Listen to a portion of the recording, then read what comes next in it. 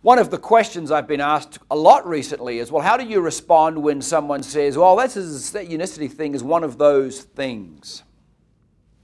Well, my answer to that is, I answer honestly, is yes, it is. And that may surprise you.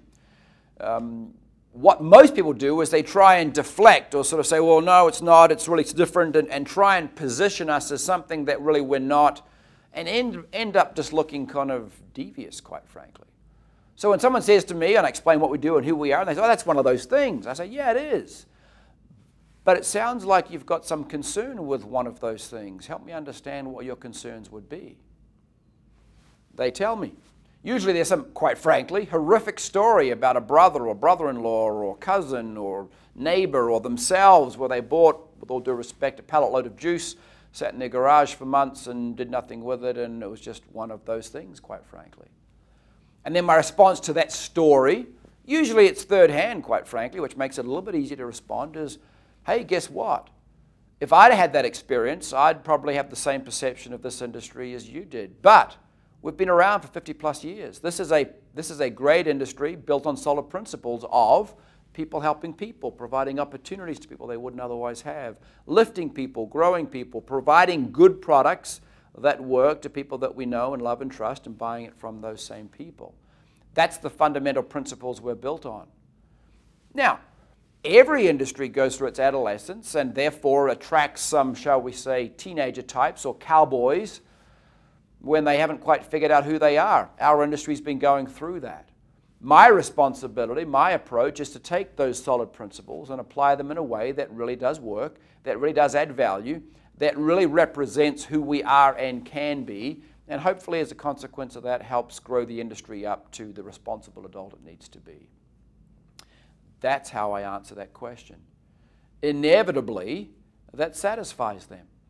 If you can take the objection and concur, not try and get fancy with excusing it or just explaining it away, but say, I understand.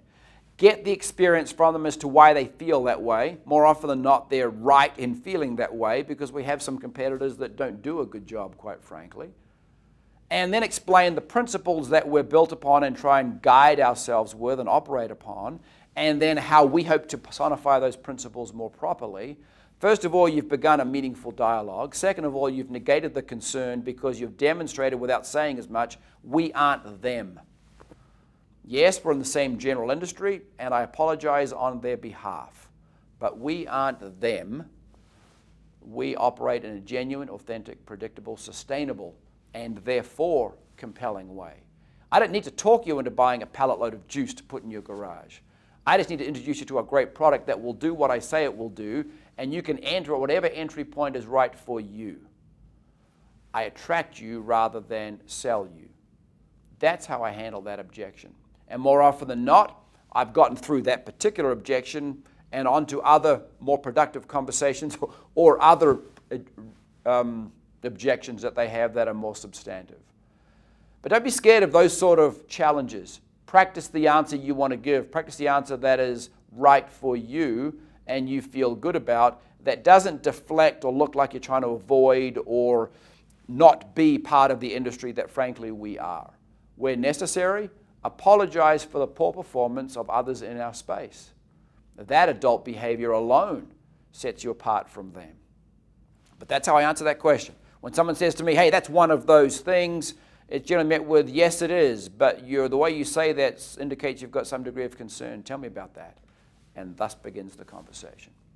So, yes, we are one of those things, but we're not one of those things. We're one of the good things. One of the things that can make a real difference. One of the things that can, to quote a phrase, make your life better.